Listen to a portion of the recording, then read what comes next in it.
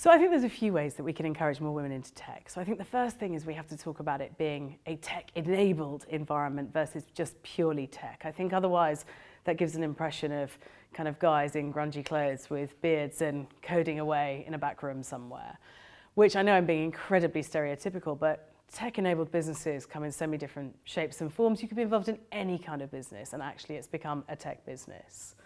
So I think talking about tech-enabled is key. I think also role models is really important. I think that there are a lack of female role models. You know, the 4% figure of, female founders in tech-enabled businesses is, such a small number. We need to kind of amplify that.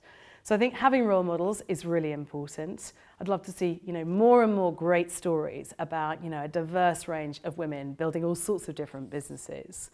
And I think, beyond that, clearly there's the obvious things, the things that are going to take more years, encouraging our daughters to really look at STEM subjects.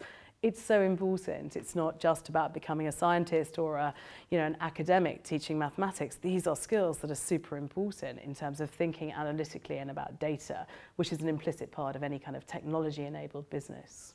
I think a lot of people get confused thinking that technology means they have to be engineers or mathematicians or things like that perhaps in the past is where we saw those people coming through the ranks. Actually, the tech sector is for everyone. We're all digital consumers, whether we're working in a digital environment or whether we're just a customer.